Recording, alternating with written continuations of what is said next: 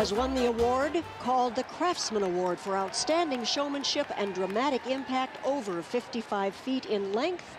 Trader Joe's. Michelle Lofthouse has designed a beautiful float here. The folks from Trader Joe's inviting us to just imagine that our parade route has turned into a river of volcanic rock with an update on that age-old kids game called Hot Lava. I've never played Hot Lava. Have Me you? either. No. Never knew about it. In the game, what I understand, you have to find some way of crossing or getting around the hot lava. And in this case, our Trader Joe's crew members have chosen a very special red mum-covered Fearless Flyer for the job. I mean, it's a really beautiful float. I can understand why it won the Craftsman Award. You bet.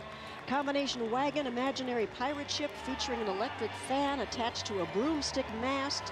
The fan filling a pair of makeshift sails. And if they end up in the doldrums, that's the area where there's no wind, you know, for sails. The crew can rely on a pair of tennis racket oars to get them moving.